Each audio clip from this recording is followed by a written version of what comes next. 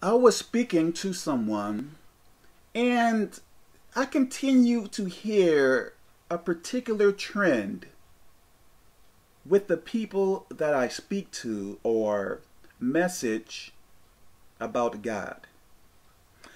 When I tell people to stop looking at movies and television shows that has nothing to do with God, stop listening to music that has nothing to do with God, stop going around and hanging around people that don't want to serve God. When I tell people this, I continue to hear a particular trend in the way that they respond. They say, in so many words, they say, isn't that being a bit extreme?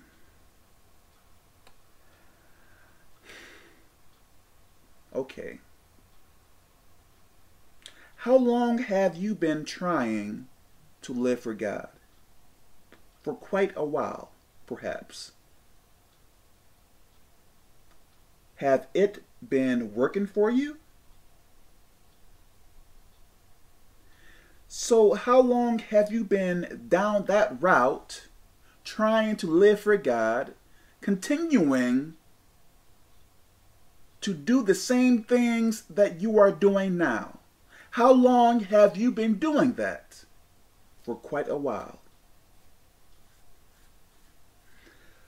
So if going down that route continues to not lead you where you want to be, why are you going to continue down that route?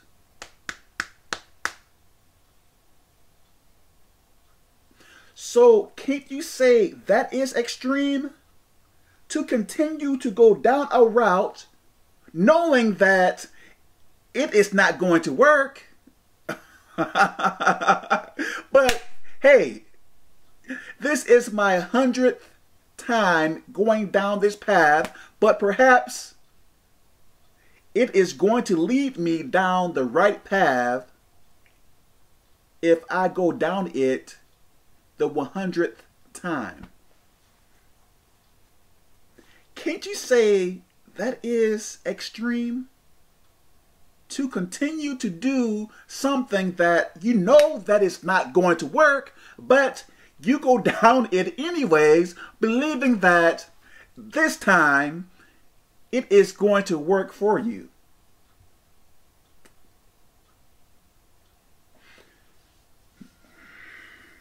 My Lord. And then I continue to hear this as well. Kevin, if I do what you say, I am not going to have a life.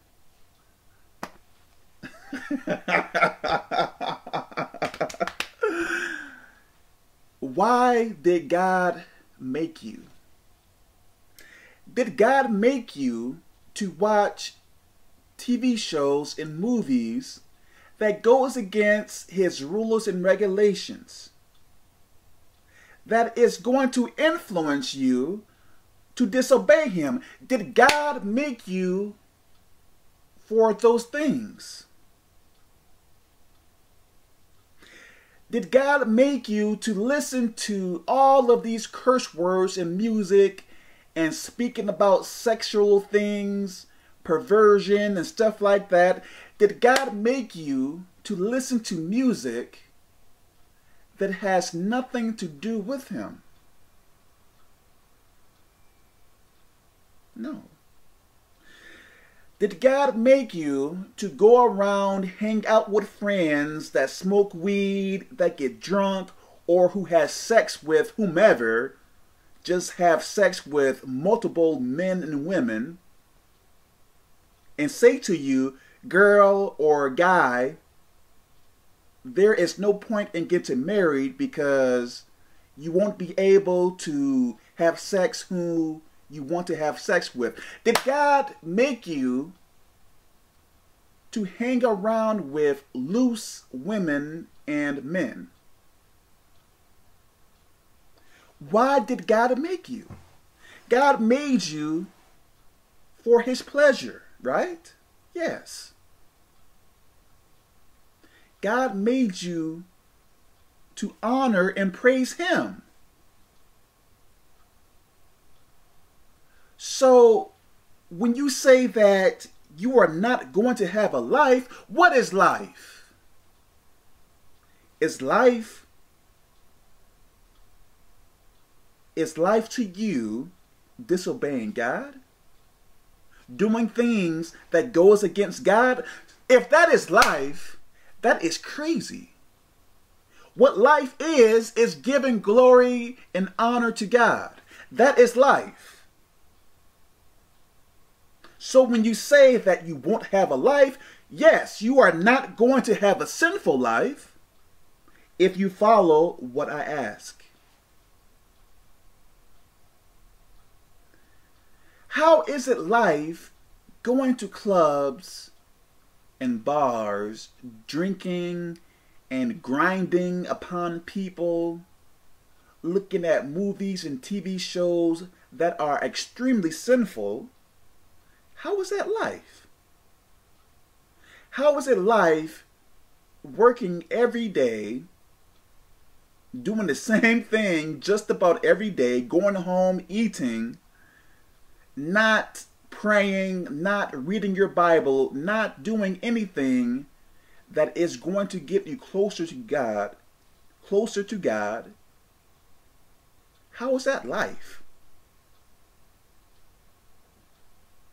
You are trying to build a life on a temporary world. A world that is going to fade away soon. How is that life? Not focusing on the things of God, not worrying about if you are going to hell or heaven, not preparing yourself to go to heaven, not ministering to people about God and trying to help them to get close to God, but you believe that living your own life, going to work each day, having really nothing to do with God, oh, you may go to church.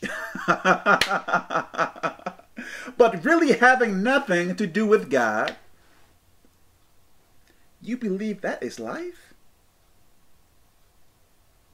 Working every day, saving your money, not observing the things of God, how is that life? I'm serious. What you are doing is not going to last long.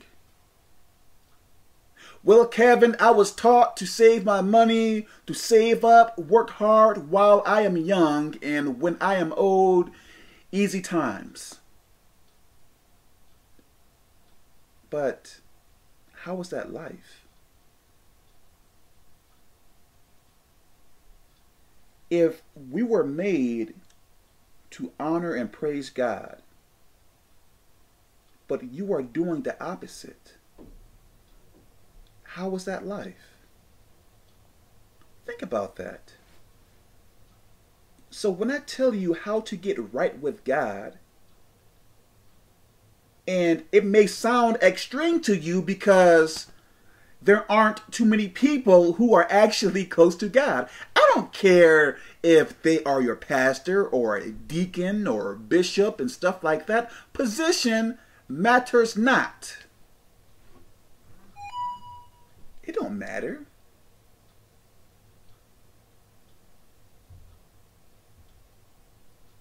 One thing I learned about God: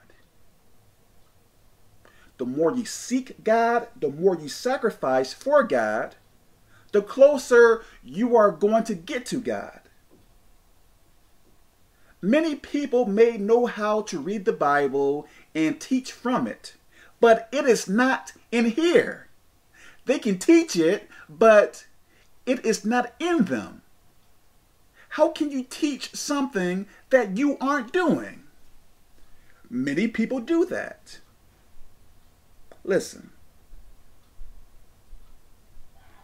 What I say may sound extreme because you are in darkness. Once you get out of darkness and into the light, you are going to see, wow, Kevin, I can see now. I can see why you were saying not to do this, not to do that, so on and so on.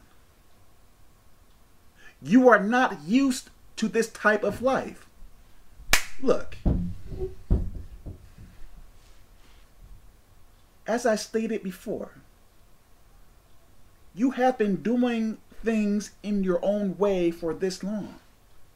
Has it worked for you? So why even say anything when I am telling you what works?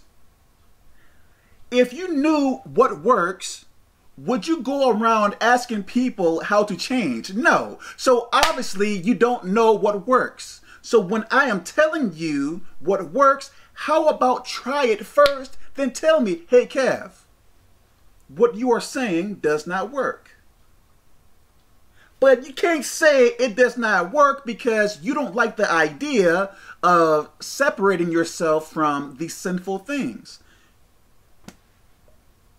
My Lord, how about try it? Then say to me it does not work.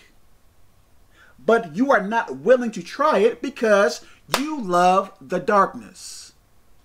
That is your problem. You love the darkness. Yes.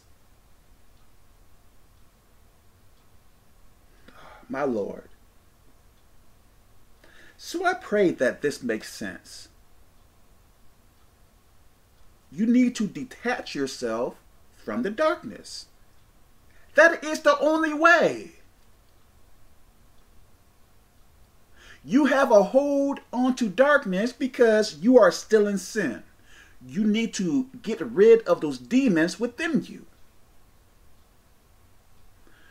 My Lord. I pray that this makes sense. And, you know, I am not trying to make anyone mad. I don't know how to beat around the bush. You know how some teachers or preachers, they beat around the bush and tell you what to do, but say it in a way where I guess you can't get mad at or something like that. I don't know how to speak in that way because I will confuse myself if I try to beat around the bush. I tried it before.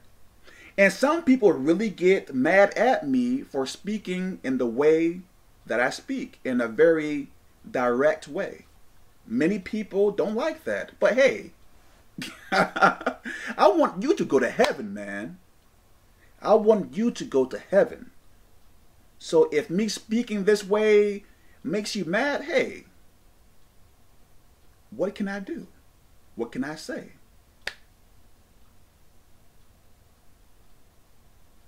So I pray that all of this makes sense. God bless.